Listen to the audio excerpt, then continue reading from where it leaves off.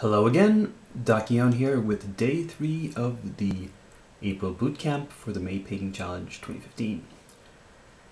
Today in glorious shaky hand cam.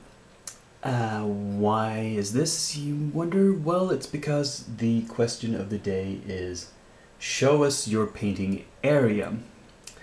It's kind of difficult to do that from a sort of static tripod setup. So I'm going to try to pan as smoothly as I can across the area and not reveal too much of the surroundings because this is my kitchen table, or, well, half of it, maybe 75%. It started out as half, slowly spreading out. You're seeing some minis in progress right now. And if I go around here, we have more minis. We have brushes, lots of brushes for specific purposes. And we go across to paints, more paints, and ooh, paints, and they go on forever. No, they stop there. And we go down and we can see some more paints, and here we have a few tools, paints, mediums. Here we have some basing material lying behind the paints, some glue and mediums and sticky tack and, well, varnish and various other stuff, and a palette, which I don't use much, my brush soap, there. We have a couple of cups of rinsing water. The larger one is for normal paint, the smaller one for metallic paints. We have a paper towel and my sort of magnifying glasses that I use so that I can see small details. And below that, here's my wet palette where I mix my paints. And, well, okay, let's continue underneath the surface, and you can see here a ratty old t-shirt that I use to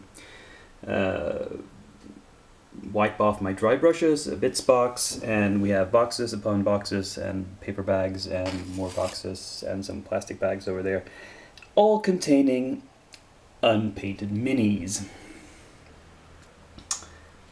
So we come back to here.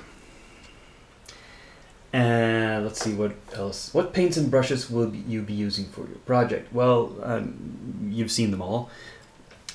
I mean, okay, as for paints, I have a large collection of every sort of paint range known to man.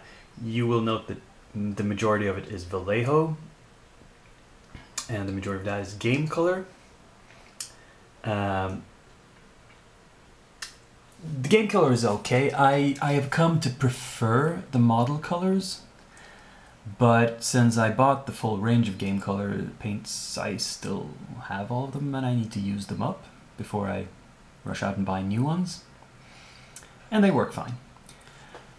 As for brushes, I use many different brushes for different purposes. My current workhorse brushes are these, let's see here, the Games and Gears Pro Studio brushes, which are these double-ended things. I got them on a Kickstarter a couple years ago. They're still holding up pretty well. This is the 00. The brush I use the most is this, which is the 00. You'll note that I use it a lot because all the text has been rubbed off the handle. But this is my oops. It still holds a point fairly well, though the camera refuses to focus on it. Anyway, that's that. But of course I have different brushes for different purposes. We have a lot of dry brushes. We have special brushes for metallics. You never mix metallic and normal paint on the same brush or in the same water. Remember that, kids. And, well, that's